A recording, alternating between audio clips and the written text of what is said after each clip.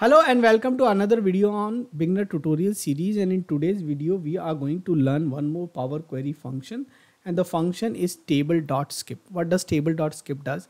First of all, Table.Skip takes the table as an argument and then it takes an optional condition.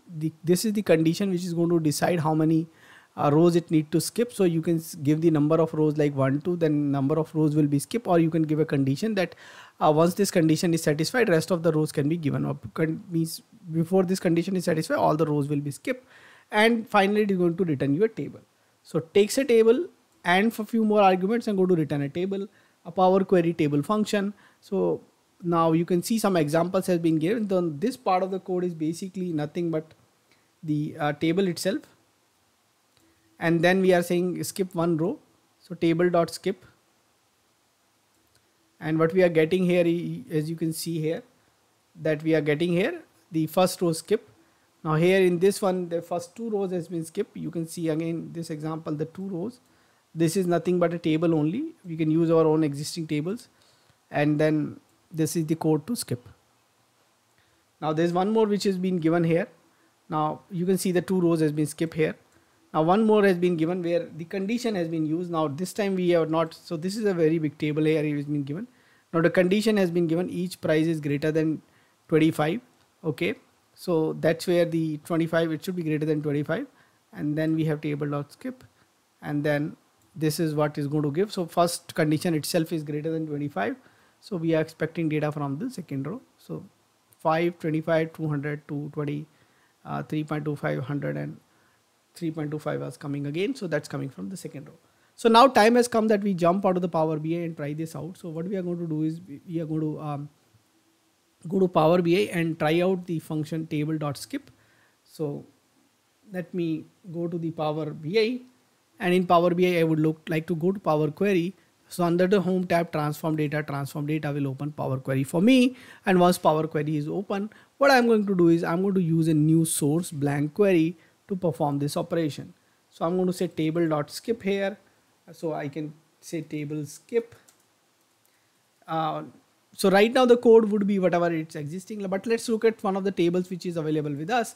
So first operation is table 1. Let's see if we can simply, so we have a few columns here like having value 1 2 3, having a date also, and having basically let's say values like test 21, or let's say sequence 5 10 15. So we have a lot of matter here to test it out.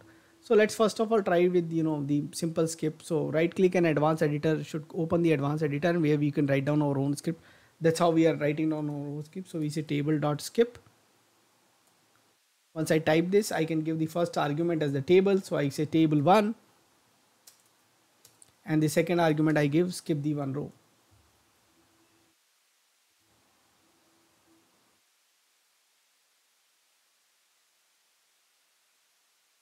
And once I get here, you can see the one row has been skipped. Now here you can see the two arguments, the table name, which is the already existing table name. We are taking a reference here, and then we are skipping the one row. So it's there. I can actually go ahead and change it in the formula bar itself. And in the formula bar, I can say two rows are skipped. I say 3. Let's see when it go to error. I say 33, so it say table is empty. I say 3 also, it should give table is empty. So I can give more, and it's just going to give me table is empty. It's not going to throw an error. So that's the good thing. So we can say simply 2. Now the time has come that we write down some condition. So we can write down some condition here. So we will say, or I can simply write down here each, we can say SEQ column is greater than 10, let's say.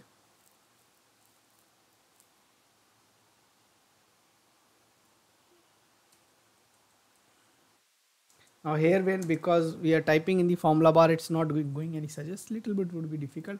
Now we are saying each sequence column greater than 10. So first row itself the condition has failed, so it has started giving us all the data.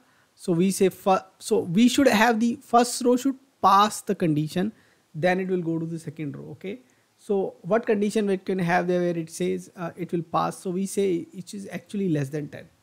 Okay, so at least the first row will pass, the second row it will fail. So now you can see the moment it fails, then it starts showing the result. Now let's say any other condition, let's say greater than equal to 10 we say. So the first time the condition will fail on the third row. So the moment the condition fail, it starts showing the result. Till the time condition is true, it's not going to show us the result, and that's what you have seen in the example also. Now what we can go ahead and do is basically we can bring in that particular data which we have seen here. Now we can test that out also. So let's bring in this data. Now we will take one more table and just test out the sample data. Now new source, blank query, and we can double click and say Table.Skip 1 advanced editor.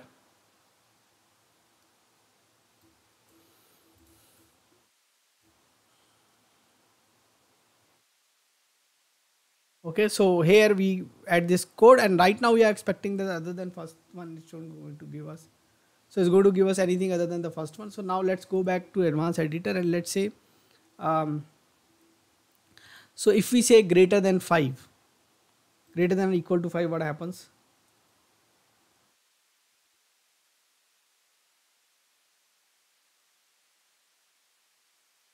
So now if you look at the data here, advanced editor,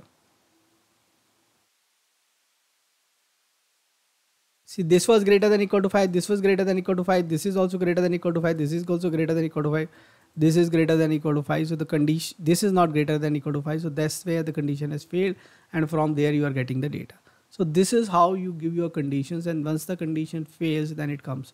Now let's say if I say greater than less than 100, now less than equal to 100. So first condition is definitely going to satisfy, and then less than equal to 100, few conditions will satisfy. So let's look here where we'll say less than equal to 100. What happens?